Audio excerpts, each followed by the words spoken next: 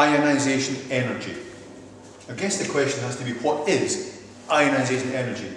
And the answer is, here we're concerned with removing an electron from an atom, put simply. Here is what's supposed to be the atom of an element. We can, given circumstances, remove an electron from that atom, and if we remove this electron, it would become a positively charged ion. We've ionized it. In chemistry, we don't use a minus electron, we move the electron over to this side, still the same thing, but it ends up with a positive charge. So here is the same process. Our atom has lost an electron and consequently become a positively charged ion. In the case of ionization energy, we're concerned with doing this on a mole scale. It would take very little energy to remove one electron from one atom, but we have a mole of electrons and we're removing, rather we have a mole of atoms and we're removing electrons from them, then the energy required is quite considerable. Furthermore, this has to be gas.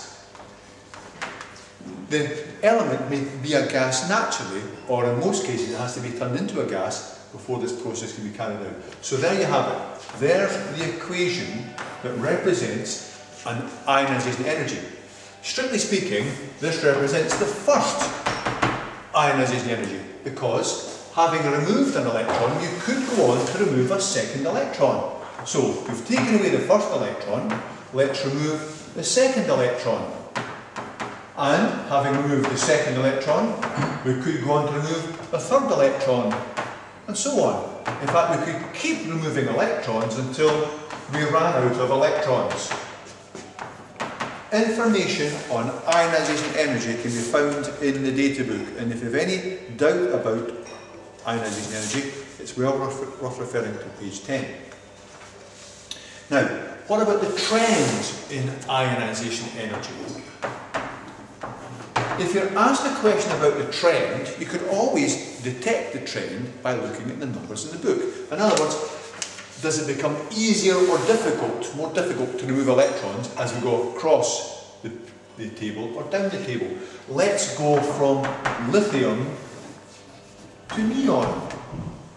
Now we're removing an electron. Lithium has 3 protons. It's holding the electrons in place with 3 protons. Neon, however, has 10 protons and will have a much stronger grip on its electrons. So it's no surprise to discover that it takes less energy to remove an electron from lithium than it does to remove an electron from neon. In fact, the values are here. To remove a mole of electrons from lithium requires 526 kilojoules per mole, whereas in the case of neon, it's 4 times that. It's 2090 kilojoules. So once again, that's because the outer electron in lithium is not held as strongly as the outer electron in neon. Again, if we were to inquire as to the trend down a group in the table, what would we find? If you didn't know, you could always check the data book. If we go down group 1, as far as, say, cesium, we'll find that the ionization energy is decreasing. It's becoming easier to remove an electron. It requires less energy. The data book says that for cesium, the value is down to 382. Why should that be? Why is it taking less energy? The answer is because, in the case of lithium, the electron being removed is in the second shell, relatively close to the nucleus. In the case of cesium, the electron being removed is far removed from the nucleus. 28881. It's 6 shells out from the nucleus. It's effectively shielded from the nucleus. And therefore, not being held as strongly, it's relatively easy to remove. But as I say, if you're trying to work out the trend, you simply have to look for the trend in the data book. Now, what about successive ionization energies? Let's have a look at an example of an element which removes one electron after another. A good example would be aluminium. Now, an aluminium atom could lose an electron. There it goes. And according to the data book, the first ionization energy of aluminium is 584. But what about if we try to remove a second electron? Well, we'll find that having removed one electron, the remaining electrons are held a bit more tightly. So here we are, picking up where we left off. We've already removed one electron, we're about to remove a second electron. According to the data book, it's more difficult now. The value is up to 1830. Starting with aluminium 1 plus, making it aluminium 2 plus, requires a bit more energy. And as we keep removing electrons, it becomes progressively more difficult to do so. So when we try to turn aluminium 2 plus into aluminium 3 plus, in other words, remove the third electron, it's no surprise to discover it's more difficult still. The value this time is up to 2760. What would happen if we tried to remove yet another electron? Let's have a look.